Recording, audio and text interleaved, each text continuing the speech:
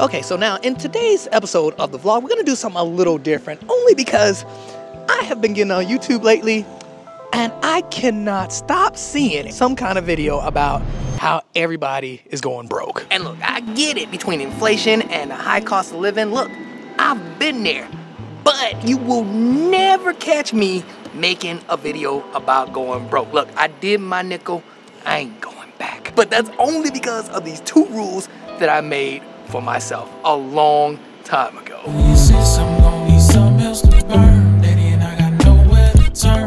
And now look, I have experienced being broke like most of my life. And y'all think I'm joking?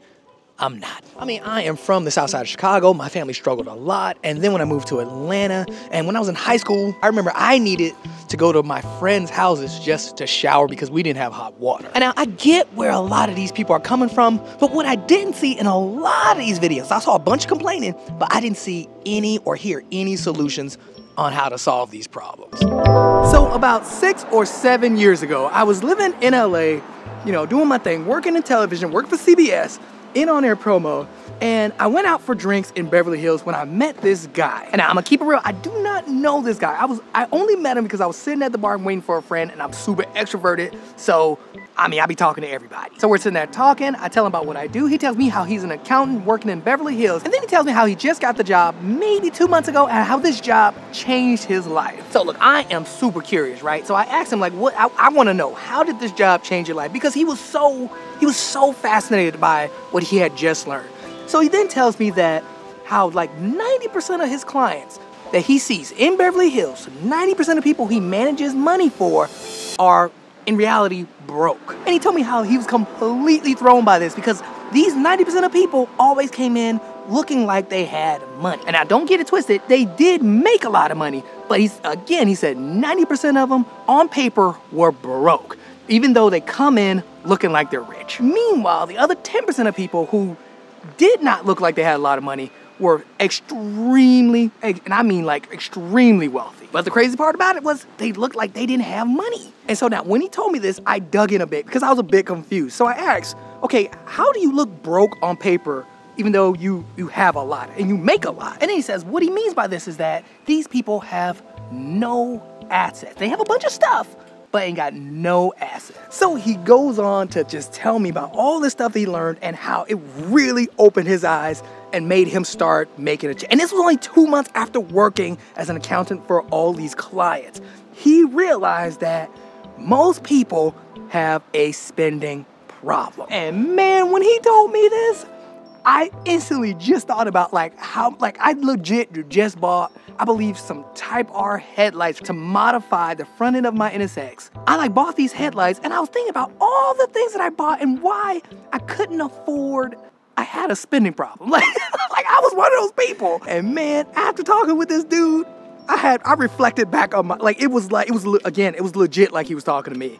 I did some self-reflecting and I figured it out. I figured out how to basically never, ever go broke, because I realized that even if you have a spending problem, when you tell people to spend less or when you tell people to do certain things, it does not work. So what I did, and I swear it works till this day, I still do it till this day. What I did was made two simple rules for myself. Because look, I've tried a lot of this stuff. I'm telling you, I was digging in deep after talking with this guy on how I could be better about money, because I really wanted to just be better. I wanted to take it to the next level. I was making a decent amount of money, but at the same time, I did feel like I felt like I didn't have enough money. So look, for free 99, I'm gonna tell you what these two rules are that completely changed my life. I never heard anybody say this or do something this. It sounds crazy. So I'm gonna give you a heads up right now. It does sound crazy, but look, if you out here making content and all these sob stories, look, I promise this will help. I swear. Okay. So much. Hey. Okay, so now we just went to Starbucks, we copped a caramel frappuccino, right? The first rule that I have that changed my life was that I always say if I cannot afford 5 of them, I should not buy one of them. But I wish someone had told me that sooner. If I can't afford 5 of them, I should not buy one of them. For example, I just went to Starbucks, I copped this caramel frappuccino. It was 5 something, but I usually round it up to 6. So if it's 5 something, just go ahead and round it up to 6, meaning 5 times 6, 30. If I ain't got $30 in cash on me, or at least in my checking, there's no reason for me to be, I should not have this. No point. And this rule is important because what I realized is that this rule started making me think about the way I spend money a bit differently. Because I like to spend money, right? We all like to spend money. We all like to buy stuff. But what this did was make me budget myself a bit more. Perfect example was when I would buy like car parts for my NSX. Those car parts were extremely expensive. So if I looked at these Type R headlights that I just bought for $3 grand, would I have bought them if I would have said to myself, do you have 15 grand in your checking account just lying around waiting to be spent? Like, do you got it like that? And see, that's what I'm saying. You realize quick that you should not be buying this stuff. Like, at the end of the day, I didn't need to buy a lot of the things that I bought for these cars, for these motorcycles. That's the main thing I was spending money on, was that kind of stuff. Something that this rule also helped me with was it made me think a little bit more about money in general. Like, where is my money going? And again, this is something that I just made up for myself. If I cannot afford 5 of them, I cannot afford 1 of them. And now doing this one rule alone does help, but I felt like it did not help enough because it went back.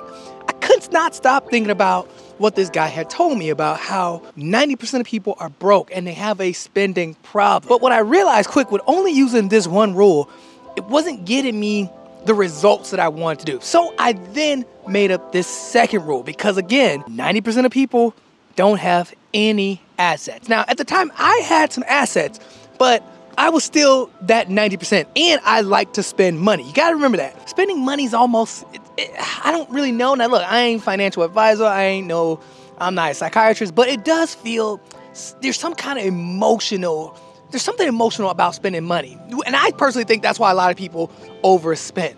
So instead of just trying to stop spending or spend less, what I did was I had to trick myself somehow. I made a second rule for myself, which is today I spent €6 on a Frappuccino, right? Small Frappuccino, €6. What I then do, and no joke, as soon as I have time, because again, I like to spend money, but I had to trick myself. And the way I trick myself is that if I spend $6 on this euro, or €6 on this cappuccino, what I then have to do is double that $6, which is 12, and I have to invest it immediately. Like, I have to do it the exact same day. So every day I spend money, I double that money I spent, and I put it into some kind of assets, whether it's stocks, whether it's my Roth IRA, 401k, savings, something. You have to get rid of the money.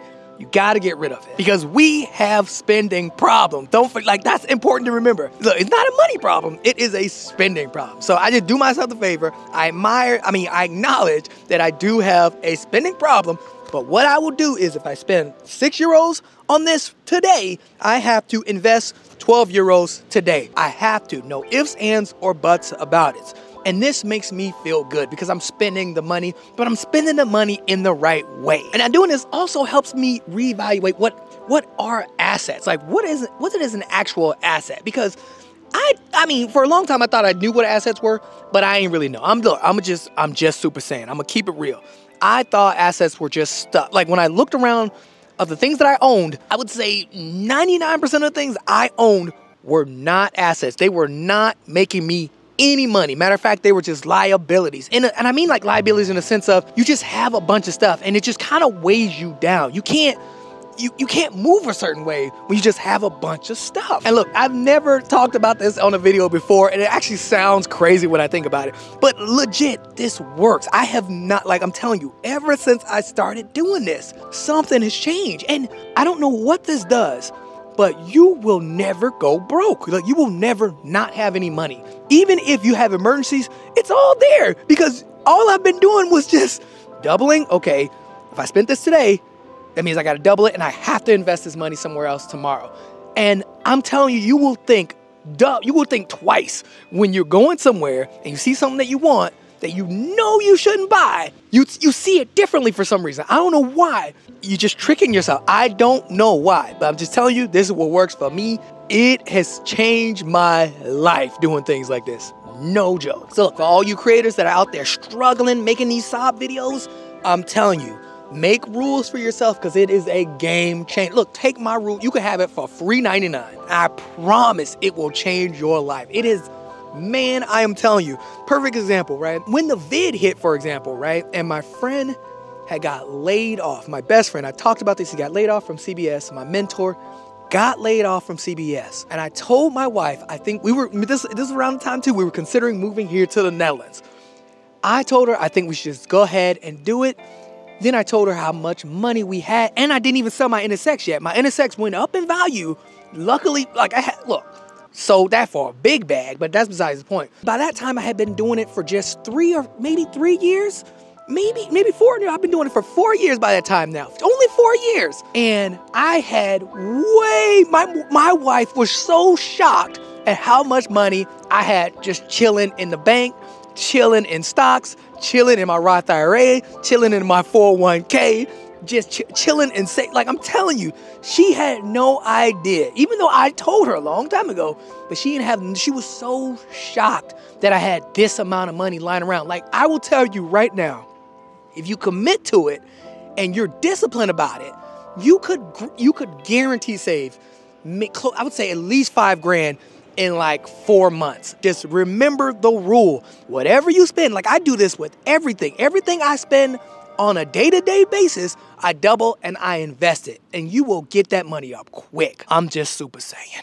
As a creator, I'm telling you, there is no reason to be broke out here. I was literally just talking to another creator friend about this exact same thing about a week ago. There is just way too much money out here to be going broke. So look, definitely figure this out because the time is now. Like, you need to, look, it's only gonna get worse. The economy, all that, look, you could be completely justified by the economy and all this other stuff. You could be completely right, but it don't matter. Ain't nobody coming. I'm telling you, I learned from a very young age, and I've talked about this in vlogs before, I learned at a very young age, when you grow up poor, you learn, don't nobody care. Nobody cares about you. You need to get it up yourself. And right now is the best time because all you need is a cell phone and you could be making millions. Like, I know a guy that just goes out, literally makes videos about the economy every day, racking in 50,000 views, and it works. Like, this man, I mean, he'll never say this, but he's clearly a millionaire. Like, clearly. Don't focus on all these other issues that don't matter. I'm telling you, at the end of the day, they do not matter. Focus on getting that money up because it's probably gonna get worse. That's all I got to say. Okay, you know what? Let's visit the comment section. Oh, we are crooked, and that sun is hot. Okay, first comment is from Wills, and this is on the hobbies video, and he says, can you please have a vlog or do the vlog at the racetrack? And yes, when I go to the racetrack, I will definitely vlog it because I'm actually thinking about going for the Formula 1 race there. I mean, again, the track is maybe, if I biked, it's maybe a 25-minute bike ride from my house, maybe 20, give or take, but yeah, definitely close. I need to vlog that. And the next comment is from Nixon Reptiles. And this is actually a really, really good comment that it made me start thinking. So Nixon, first of all, thank you for this comment. I even thanked you in the comment. And he says, in my opinion, you don't need a story for every show. You're in a cool spot that viewers likely aren't in, and you don't need to show everything being a B-roll montage. And you know what? I've been thinking about this actually quite a long time now. And that's why I've been kind of shortening the B-roll a bit. Like, I don't know how to explain it, but I do want to up the sauce by taking away some of this stuff, if that makes sense. So, Nixon Reptiles, thank you so much. Seriously, great comment, because I have been thinking about it. Oh, you know what? Actually, there is one more comment I want to read, and this will be the last one, because I did want to address this. But Kiwi Adventure says, yo, Sky, please leave the text up longer. That way you can have time to read it. Now, that is my bad. I apologize. He's talking about, in some of my videos, I will just leave the text up, like, it's like maybe 2 frames. That is my fault. I don't know what I be thinking. Sometimes I do it just to do it quick, and I don't double check it before the upload. All right, now, I think that's about all the time we have for the comment section. But thanks for commenting, guys. Like, keep bringing the comments. I love reading them. I'm thinking about maybe doing comment Wednesday or something. I don't know. Look, we will figure this out.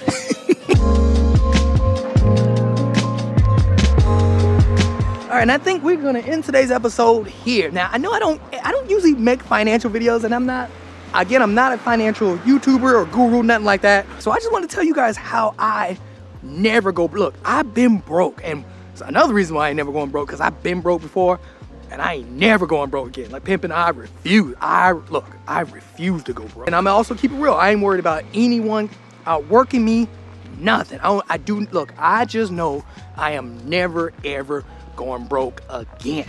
I know that. I've been at the bottom. It is not fun. Plus, me being where I am today, there's so many people that will trade my life with theirs in a heartbeat. So I need to take advantage of it. I am blessed where I am, but also I will outwork anybody. I will do what I need to do to never go broke again. But yeah, I just wanted to talk about that because, man, these sob videos, man, I'm just like, what is going on? Oh, also in the comments below, let me know if you have some financial rules or guidelines that you go by for yourself. I would love to know, because I know everybody is different and people need something that works for them. This is just what works for me.